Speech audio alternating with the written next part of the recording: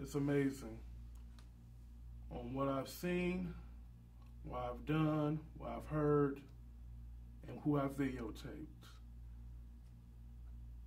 As I reflect on everything, I'm somewhere in DeSoto, Texas, with some middle school kids from the Flint PAL program for football.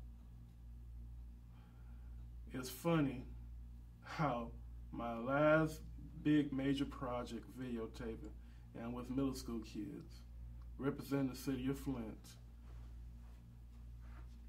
I've come a long way from the mid-90s when I started taping high-profile high school athletes such as Martine Cleaves, Charlie Bell, Morris Peterson, Kevin Tolbert, and it was all through networking. By me just videotaping those guys, I ended up networking, taping other entertainment celebrities such as Lakeisha Jones by accident, Little Scrappy from Love and Hip Hop, Fabulous, MC Breed, Bootleg of the Dayton Family,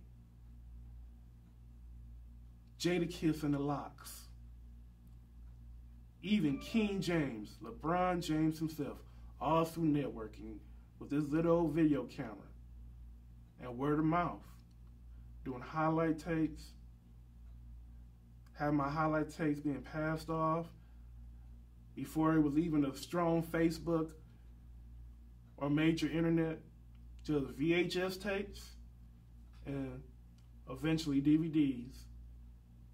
Word got around about how good I could videotape. And I took it to a whole nother level.